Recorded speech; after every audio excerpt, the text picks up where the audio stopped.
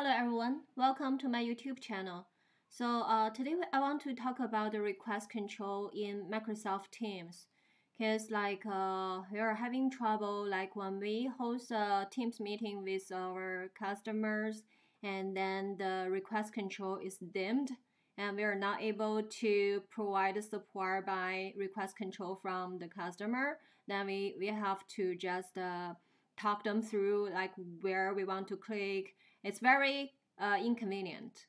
You could see this screen. It's where I'm providing a support to a customer. I'm the organizer. So I organize this Teams meeting. I send the Teams meeting request to the customer, and the customer is sharing their screen. But you can see on my Teams meeting, and my request control is dimmed, right?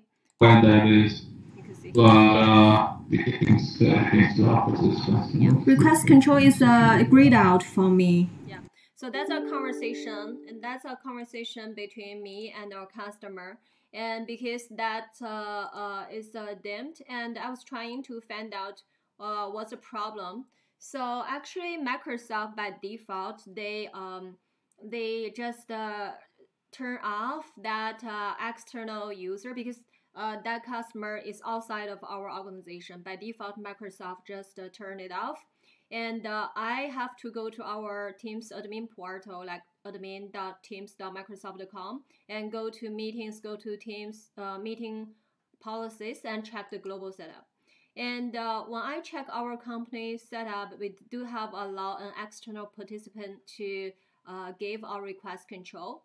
But actually, because I'm the organizer of that meeting, even we have this turned on, it's if we're sharing screen and they can request control. And so it has to be both ways. It's not only you have to turn this on, they have to turn this on as well.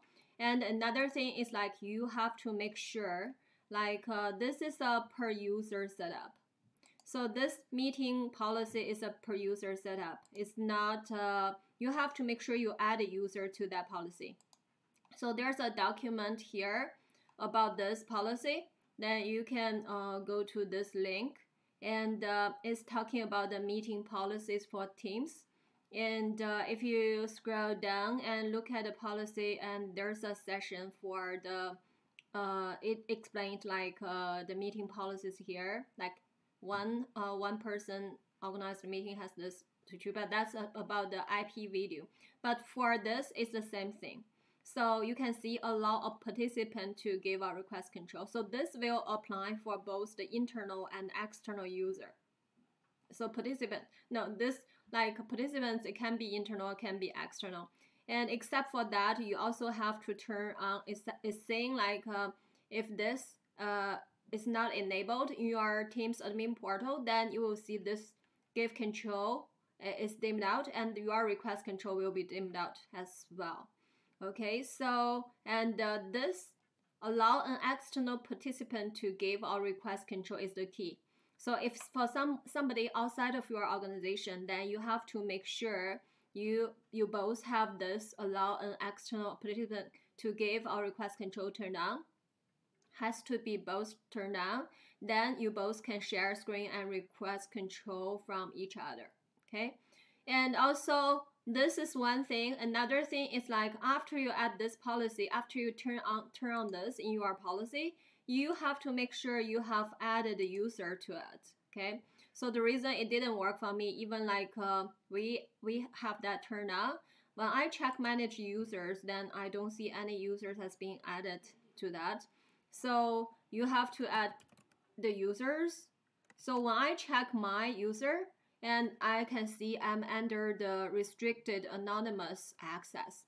That's by default. Microsoft put each user, because this is a per user policy.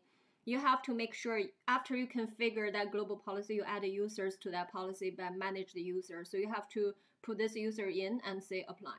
So I don't want to mess up our environment, because I'm not a global admin, but I just have the permission to, I can log into this portal, but I don't want to change anything. Okay, so that's what I want to emphasize before you both are able to request control, then you have to make sure you have a policy listed here. Then you have that allow external user to request and give control turned on.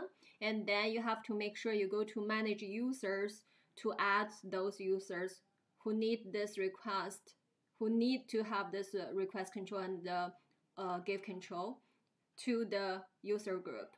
Then you can go to our users. Then when you filter your user, then you should be able to see. So if I filter my user, then I can match all these conditions. Then I can say if I go to the meeting policy, and I can equals to like I should have a request control policy listed there. Then I can see the controls I have there. Because right now restricted anonymous access, I'm in this group. Then if I say this and say apply, I will see myself under this list. But I apply that filter. Okay, so I'm listed there. So I'm not listed policies assigned. I'm not users global, but meeting messaging. But you see, when I highlight my policies, you see the meeting policy. The meeting policy, we configured the allow external user to have request control in the global organization-wide default policy. But because each of our user is only get assigned the meeting policy of restrict anonymous access. That's why I don't have that. If I check, so let's check somebody else. Yes, so every one of our users for the meeting policy is assigned the restricted anonymous access policy. So that's why it didn't work for us. So you have to make sure. So if I go to this restricted anonymous access policy, and it does not have that turned on. So you could see allow an external participant to give our request control is turned off. That's why it's not working. Okay, so you have to make sure the policy you got, the meeting policy you got assigned to have that, to have this turned on.